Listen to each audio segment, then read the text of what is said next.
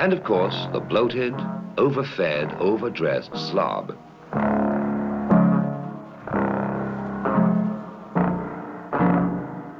Perhaps he illustrates what's wrong with living in paradise, because many members of this affluent society have become blasé and bored with life. Things are just too easy in the Kavango Basin. They no longer have a zest for living like their country cousins out there in the inhospitable desert. Here, life offers no challenge, and many of them have become slobs and easy riders.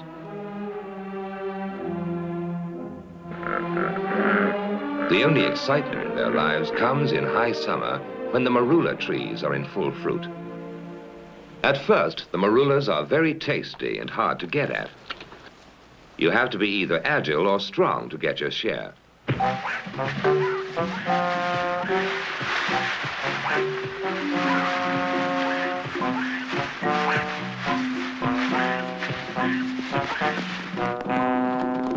But after a few weeks, the marulas get overripe and they start dropping from the trees.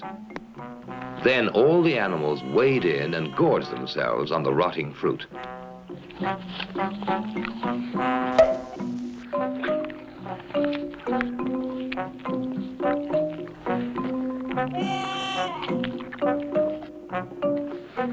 It starts fermenting in their tummies and turns into a very potent brew. So on the way home, things start happening to them.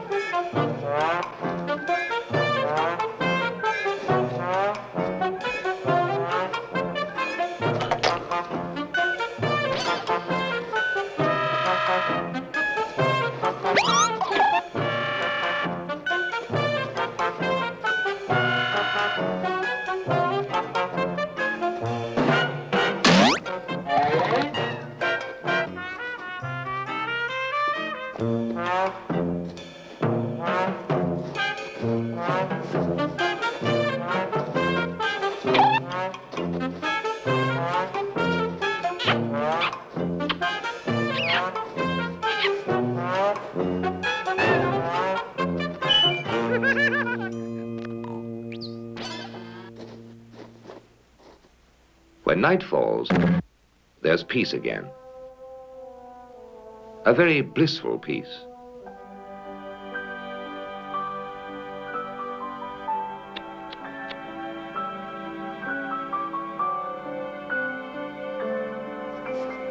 Okay.